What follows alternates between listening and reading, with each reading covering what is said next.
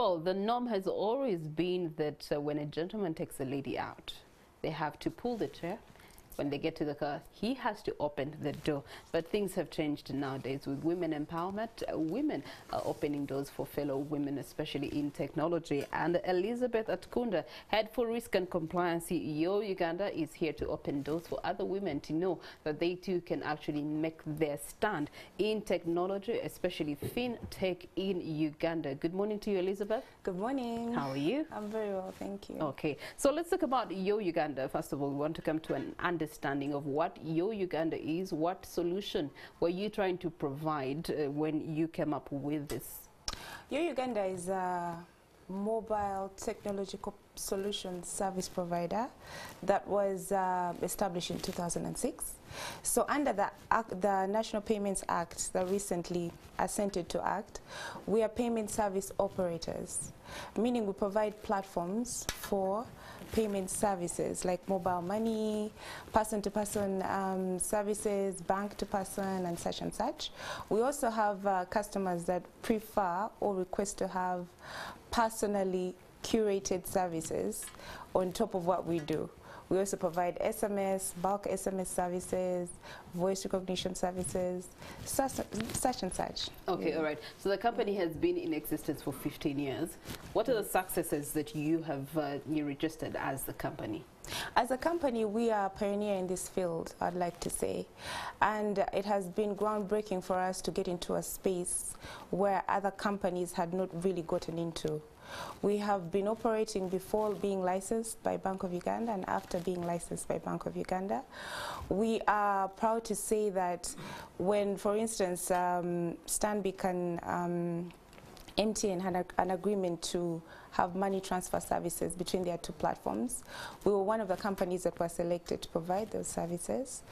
And above that, we do pride ourselves in having encouraged women-based initiatives.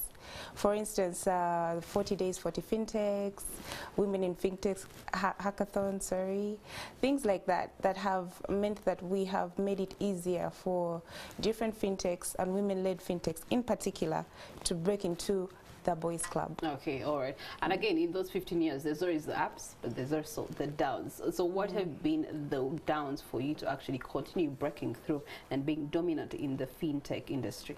Well, I would like to say that one of the downs has been people's understanding or acceptance of what fintech is. Many times people will say, okay, this is 2022 and we're all moving forward, everything is tech. But there is people, especially the underserved, people who may not be in the middle or to upper class levels, that have trouble appreciating or understanding how fintech can change their lives. So you find that they are slower to adopt to these new changes. When I was listening to a writer that says that the world needs banking, but not necessarily banks, which meant to him that whereas the world does need banking in a certain form, it may change from what we've always known it to be to something different. So I feel like perceptions and understanding of what the industry is have been one of the setbacks, but also there have been various barriers, regulatory barriers, standards that must be upheld, rules that must be followed, which make it a little bit more difficult to operate for various companies, but not impossible, obviously. Okay, yeah. All right. And Yo Uganda as an organization, how have you actually played a role in supporting these women in fintech to better, resolve the whole misunderstanding and misconception of fintech? Well, Yo Uganda is part of many third-party and direct initiatives with partners like High People, UCDF.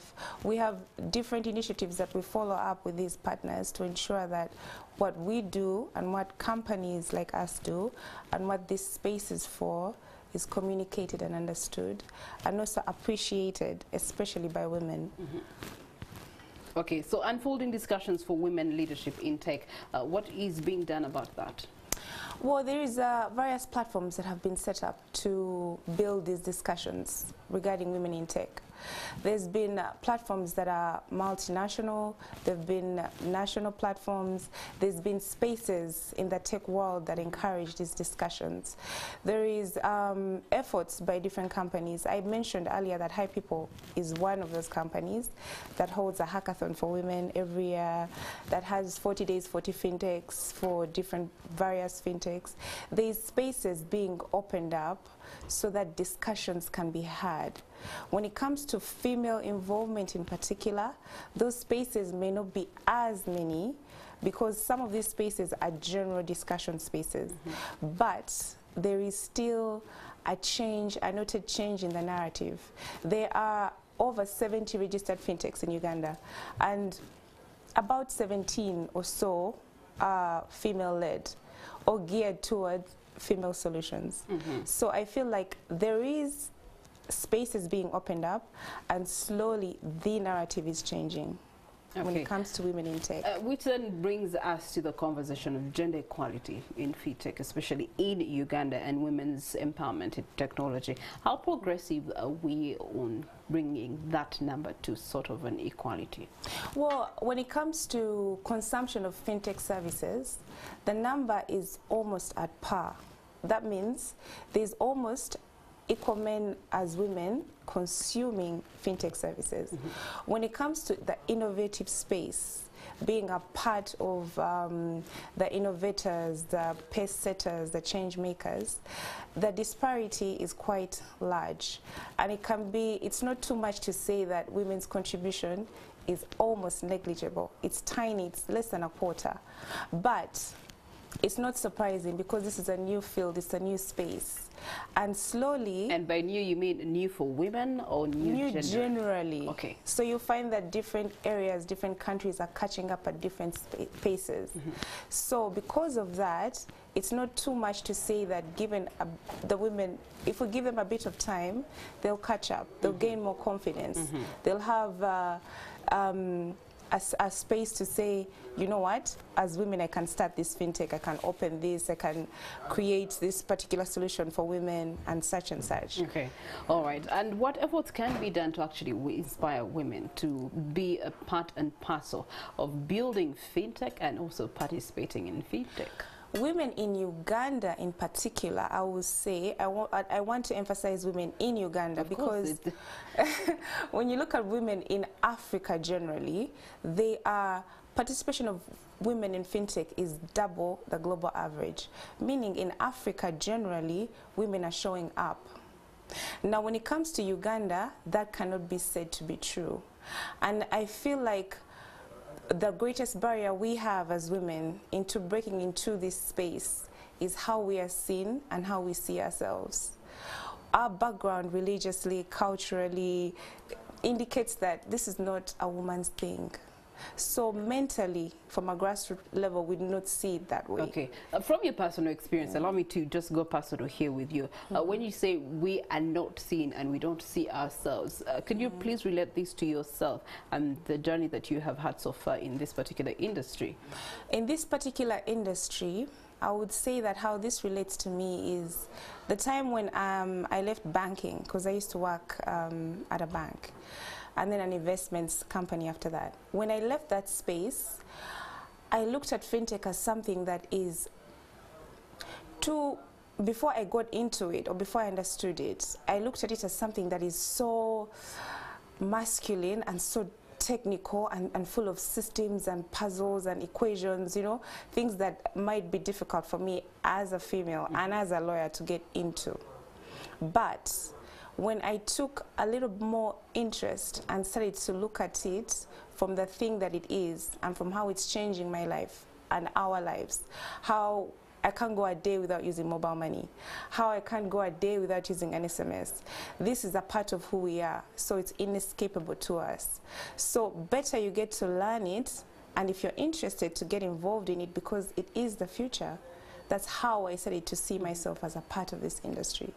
But before that, it was all the matrix, I'd say. Okay, all right. So too many people still believe men take neutral or even better leaders. They make better leaders than the women. But we're slowly starting to see women in leadership as far as fintech is concerned. And how has that actually been received in terms of support, in terms of funding?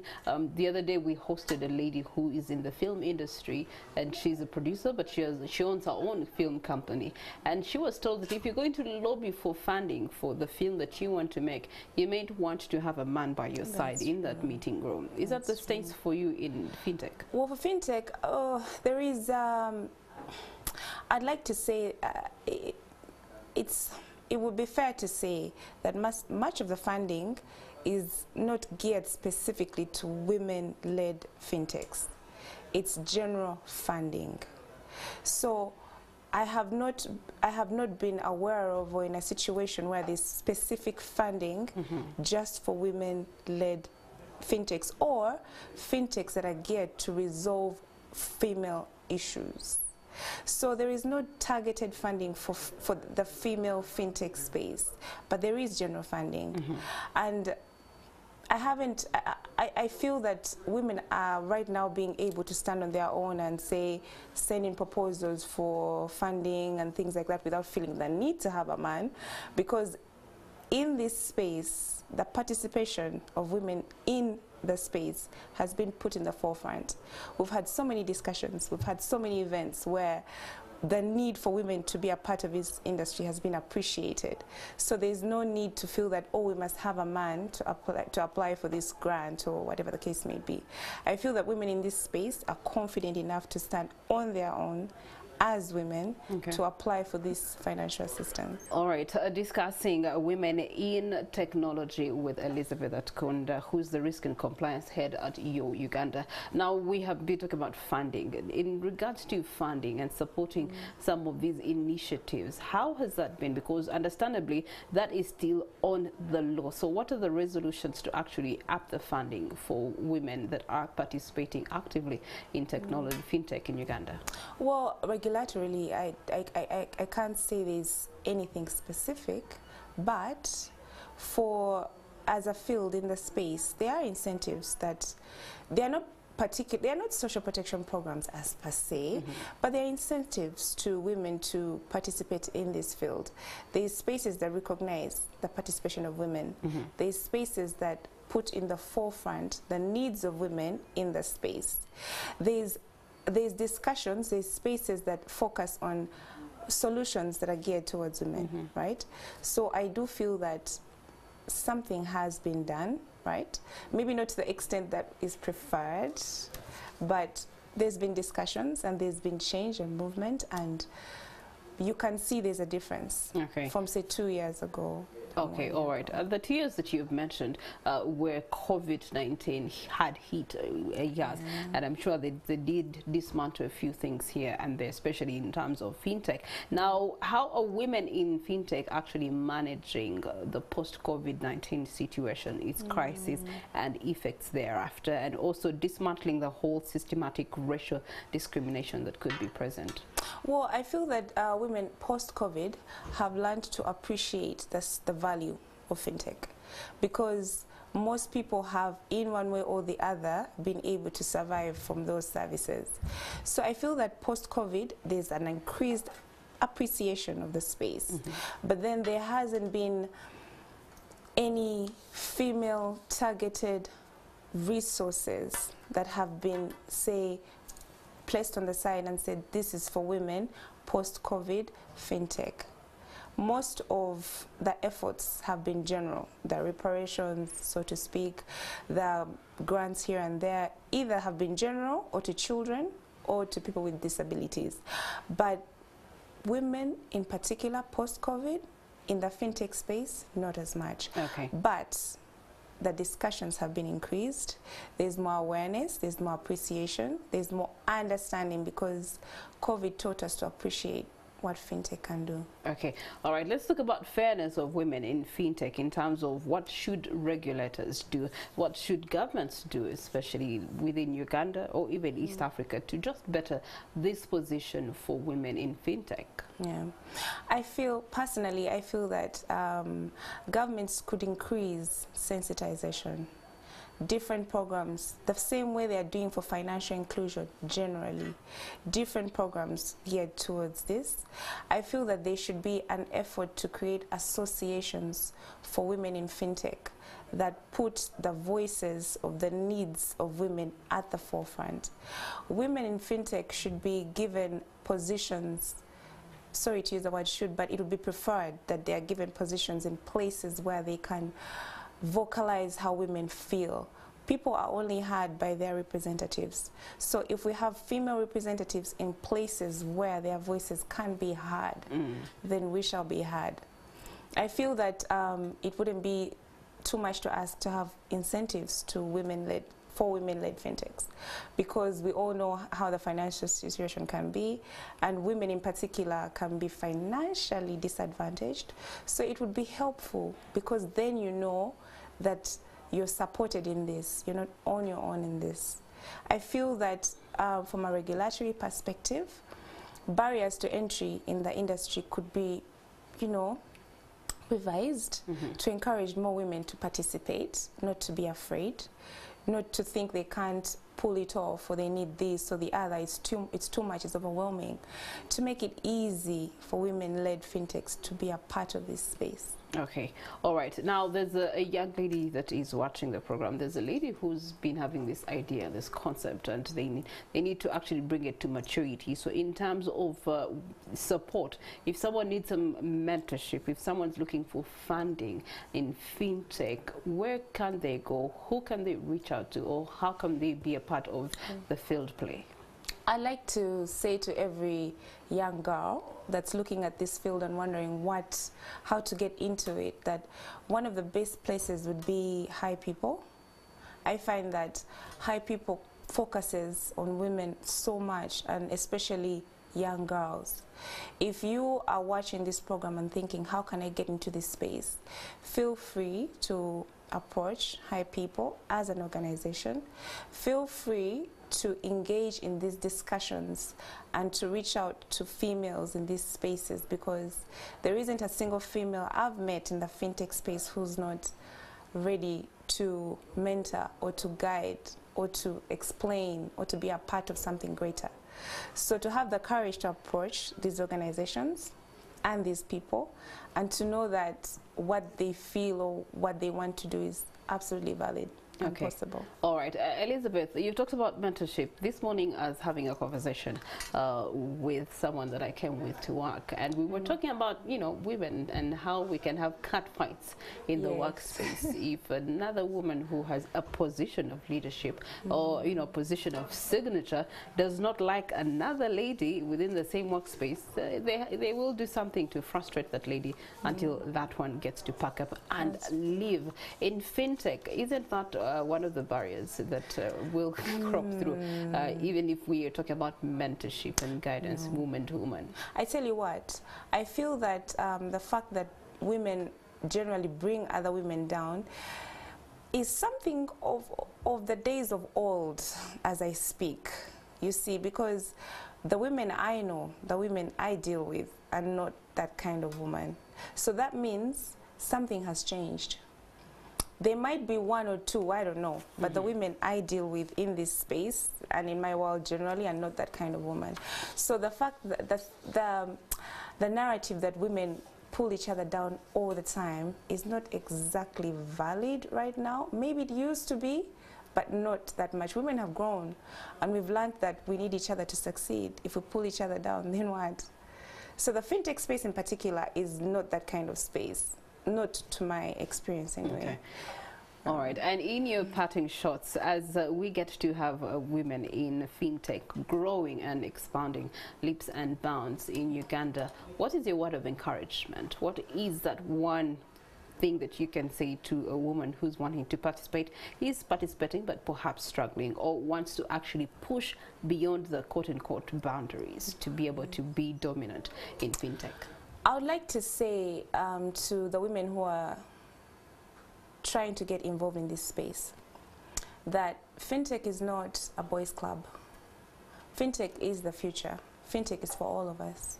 And being involved in it will not make you any less female, or will not reduce your impact on the world as a female at all. I'd like to encourage women to get involved in different positions. If it's starting a fintech, that's fine. If it's providing legal services, if it's operations, if it's IT, whatever the case is, I'd like to offer a word of encouragement and say that fintech is the future. So if you feel that this is something you could get into, be encouraged to get into it. It can only get better. Okay, all right. Thank you so much, Elizabeth, for joining us and having this dialogue with me. Well, fintech is the future, and guess what? That future is now and today, and you can be actively participatory of that future to make this world a better place for everybody, for the generations to come, most especially.